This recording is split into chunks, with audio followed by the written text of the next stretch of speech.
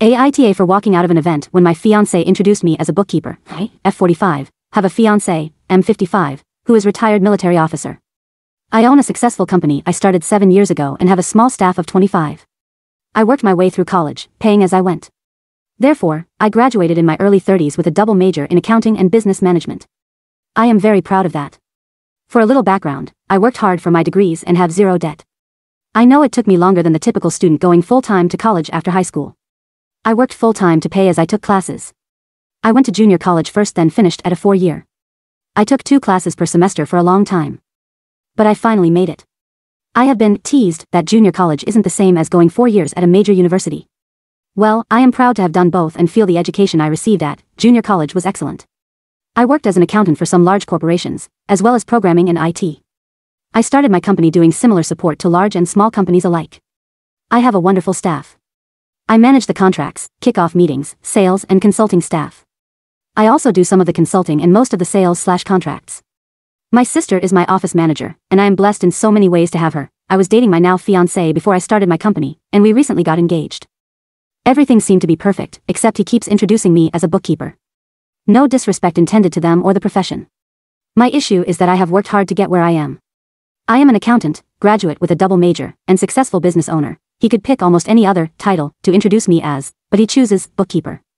I have asked him many times in private to stop calling me a bookkeeper, as it implies to my clients and business associates that he doesn't respect me or what I have accomplished.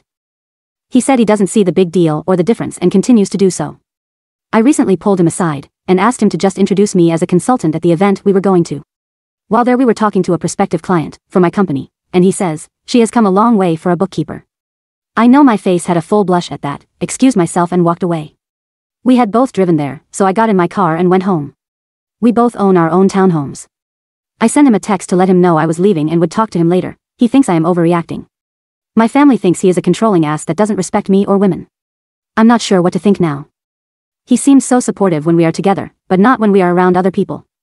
He tends to treat me like a subordinate, nice kid, playing with the adults. He does talk down to me in front of my family, but I always assumed he was joking badly. Update, I had a conversation with him after a few days. He feels I'm lucky to have him and need to listen to his advice more and not overreact. The attitude along with reading everyone's replies. I have called it off with him. I need someone who is proud of me and caring. My family responded by buying champagne. Update 2, edit 2, had another conversation with the ex-fiancé. Now that I had time to get my emotions under control, he was willing to let it go. I laughed and told him I'm fine and so are my emotions. I told him about the post and that he should read the replies. Let's just say he was not happy. I did say no name were used, just me, I and he. Here is the total shocking part. He wanted to know what I was going to give him for his help with my company. After the shock wore off, I handed him $1 and walked away. Told the family and my brothers wanted to pay him a visit. I told them I handled it and gave him $1. We all laughed, went to the store and got more champagne. It's over. God, I love my family.